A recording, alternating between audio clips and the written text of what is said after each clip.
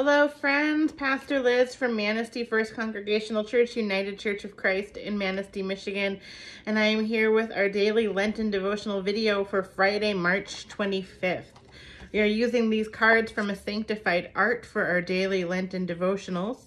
They have a reminder for us, and we pray together, and then just for good measure, we hear that reminder again. We begin with a lit candle as a reminder that God's light shines in even the darkest of corners. A reminder for today. You were made in the image of God. Let us be in prayer. Holy God, I know in my head that I was made good, that I was made in your image. However, that knowledge does not always translate to an immediate sense of self-worth.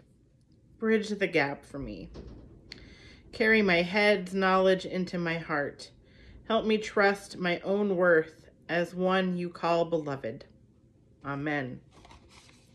And our reminder for today is, you were made in the image of God.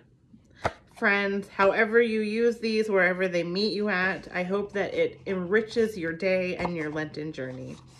Until tomorrow, be kind and stay well. Bye.